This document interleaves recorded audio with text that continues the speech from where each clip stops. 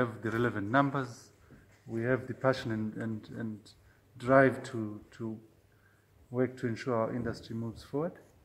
And for us, it's a non-event.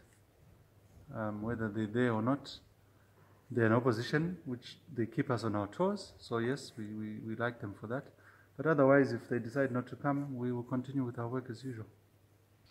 That then is actually a criminal act. If you come and stay in hotels and then don't attend Parliament, then that's criminal. It's not fair to the taxpayer.